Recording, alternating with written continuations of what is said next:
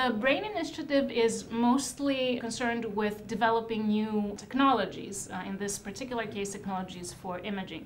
But one thing that is very special about our project is that it sits right at the cusp, at the intersection of imaging technology development with basic neuroscience and with clinical translation. We have just received a comprehensive center grant as part of the CONNECTS program from the National Institutes of Health.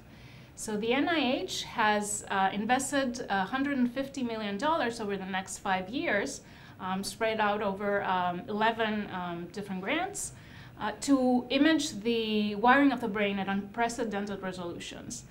And ours is the biggest grant to image the wiring of the human brain. We are bringing together many innovative technologies that will be used for the first time together to image the wiring of the brain at different resolutions.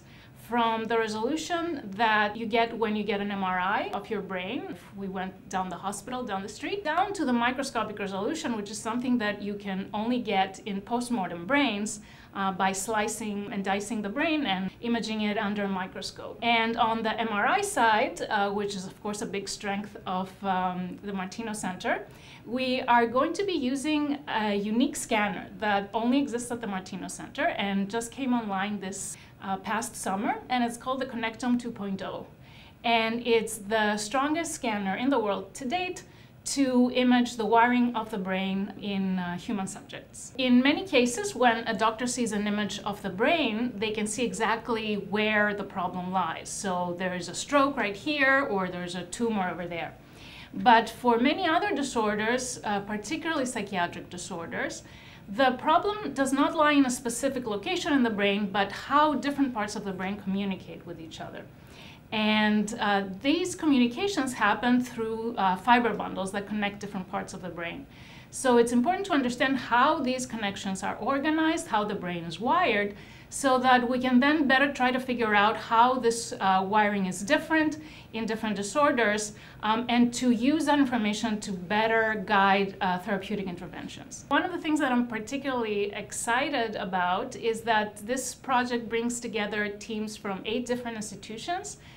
Some are collaborators that I've had for a number of years, and others are new collaborations.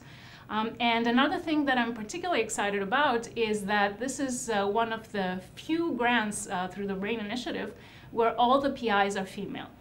So this grant is led by myself, Suzanne Haber at the University of Rochester, who is a renowned neuroanatomist, and Elizabeth Hillman at Columbia, who is a magician of microscopy. Certainly this project has benefited from the environment here at the Martinos Center, where we are at the intersection of all the excellent academic and healthcare institutions of the Boston area.